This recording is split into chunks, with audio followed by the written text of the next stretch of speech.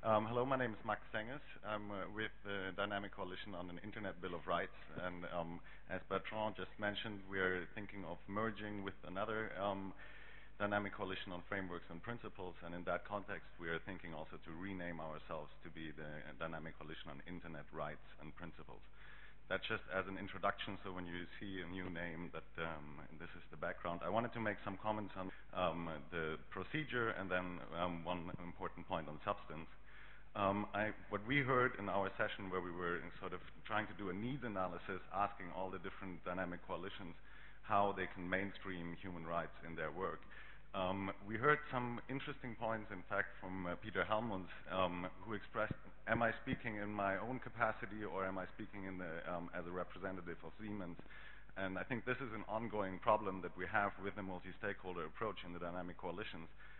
We found the solution to say we have government representatives as full active participants, and so they can speak by for themselves, but obviously we have this connection to governments. This is how we want to move forward, but I think it would be very helpful if the Secretariat could find ways to standardize, quote unquote, the way that the private sector representatives and governments participate in the dynamic coalitions. I want to second Bertrand's suggestion that I think is great, to have round tables with that are again output focused. So there's results coming out of the dynamic coalitions. There's results coming out of these expert groups sitting together and working. And also in that regard, it would be very helpful if the dynamic coalitions could work with the Secretariat to look what kind of formats and documents are reasonable in this regard. And lastly, a point on substance. The Italian government has kindly offered to host a midterm meeting in between the years where we can discuss rights and principles in the context of the Internet. And I think that will be good to produce some input for the next year's IGF. And in that context, I would like to ask MAC and the organizers to consider how we can give rights and principles an adequate format in the form of a main session, or as naming it as a key theme of next year's IGF. Thank you. Wait, then, did somebody here want the floor? Thomas.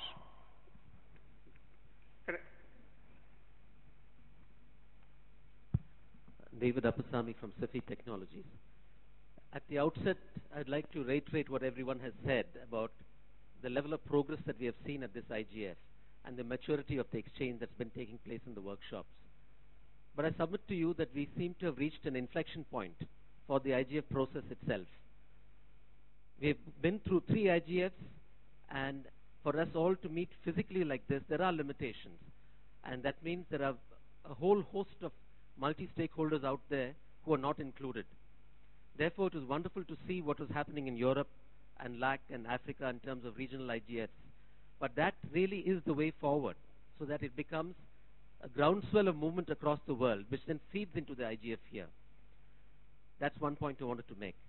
The second is that governance of the Internet is dynamic by its very nature.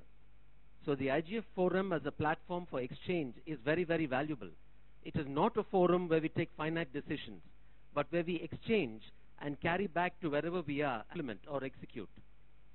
The Internet, by its nature as it evolves, is going to lead to many more demands in terms of how it is governed. And this forum and the movement that it unleashes across the world will be the dynamic response to those demands. At least this is what I believe. So really the journey is the destination, and not any kind of a resolution that we take at any point of time, but in the learning, the exchange, and the implementation. The last point I'd like to make is that given the nature of this, it's time that we use the IGF website itself as a platform for exchange, so that as this moves as a movement across the world at national and regional levels, they can feed into that site as a platform, can discuss, can post success stories, and so on and so forth. So when we come back here together, it's that much richer. Thank you.